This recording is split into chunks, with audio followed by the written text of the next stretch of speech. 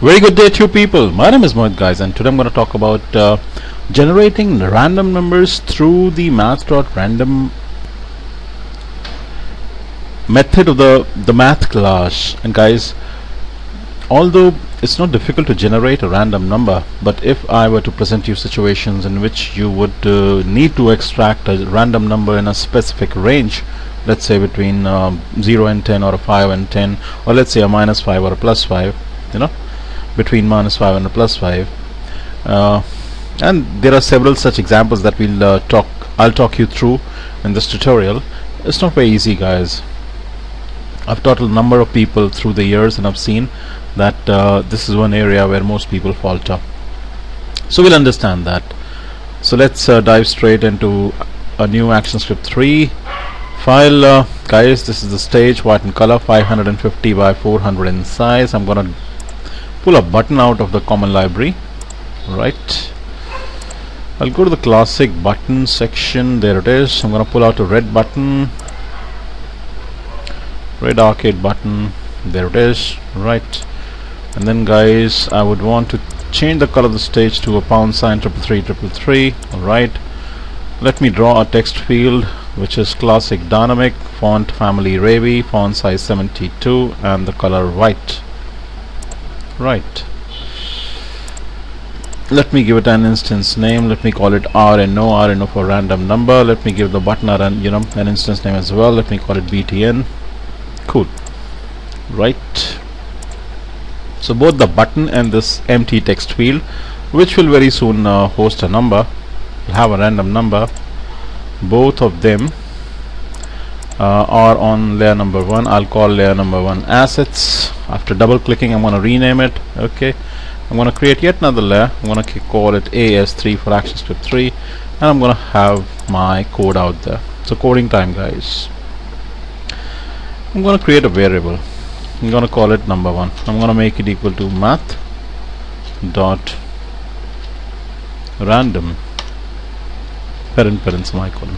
Now guys, sorry, the moment I say that I have a random number, I have a variable number 1 which is equal to math.random parent, this number 1 variable will then get the value, any value between 0 and 1, any value between 0 and 1. It will be a fraction between 0 and 1. Cool. Alright, but guys, I would want to press that red button and show that number up on the stage, so I'll need to have an event listener. So I need to say btn dot add event listener mouse event dot click,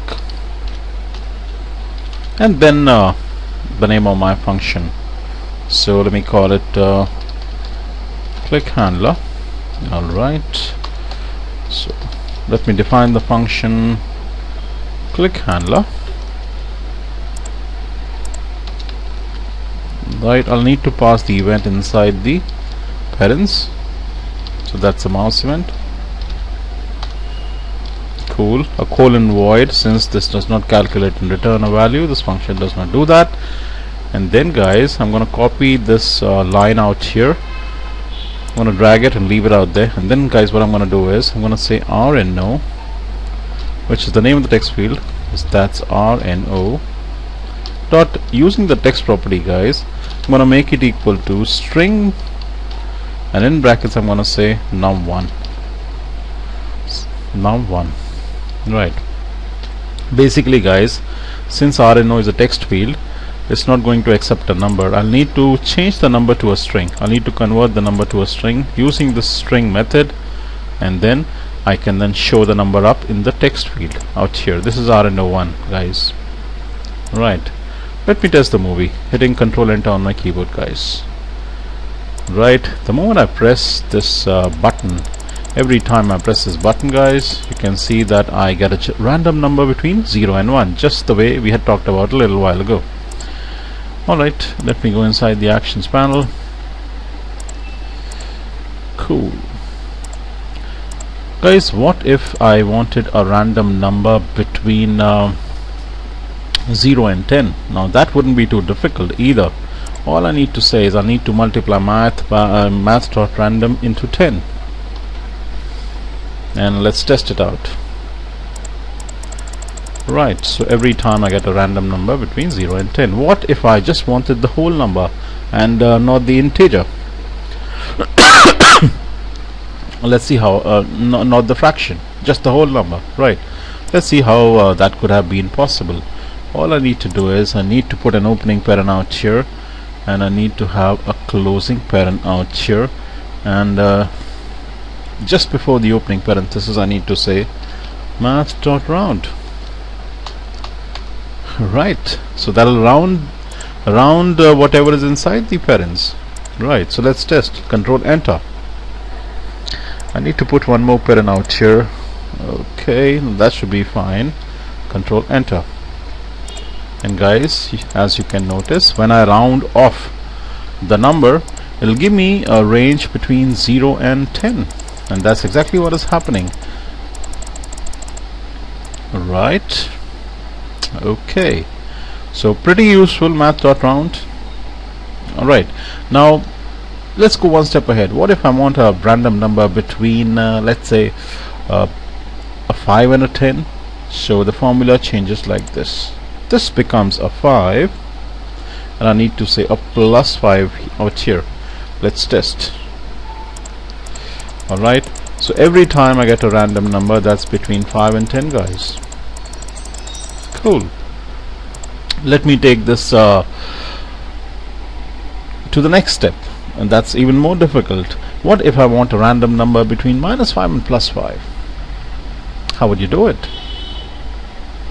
Well, the answer is I'll change this 5 to a 10 out here, and I'll change this plus to a minus out here.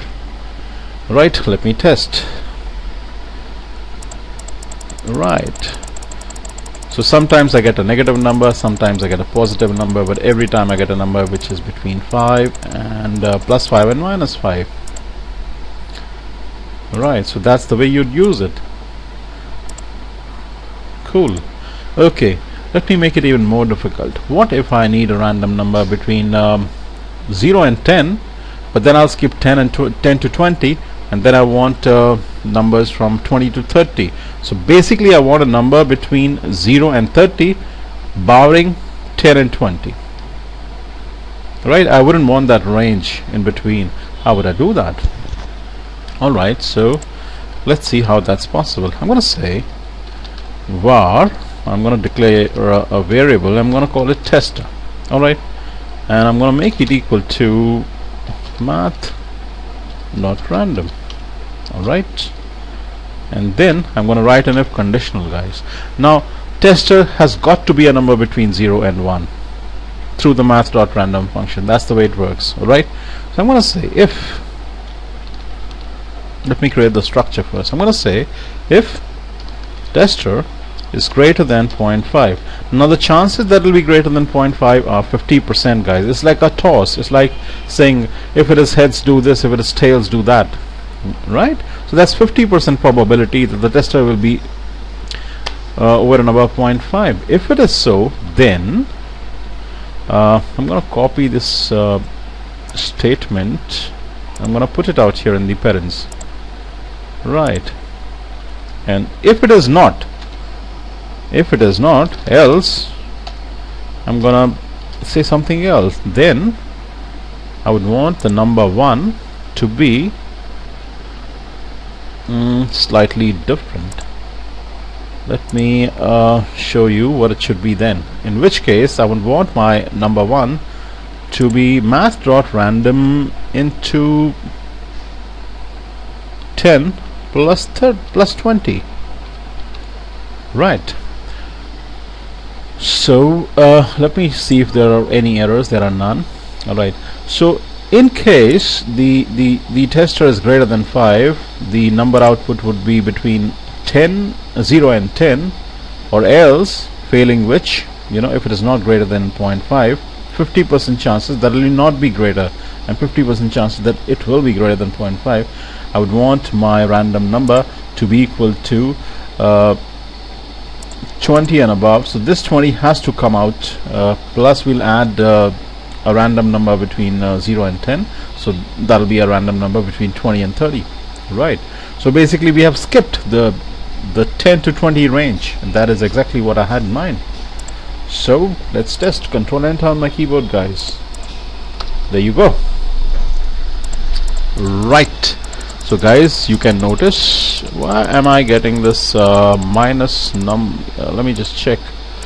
I'm getting this minus because, alright, I don't need this minus 5 out here. I just don't need it.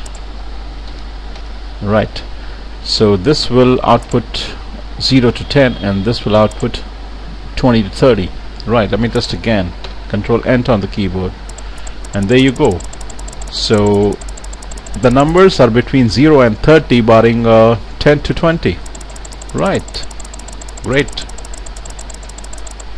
So guys,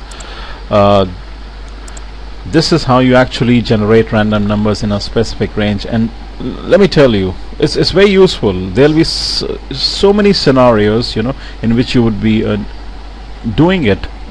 I especially find the random numbers, I find the timer, and I find the concept of the display list in Actionscript very useful. Invariably I use them in almost all of the projects that I used. At least one of the three, you know, at least one of the three I definitely use in most of my projects.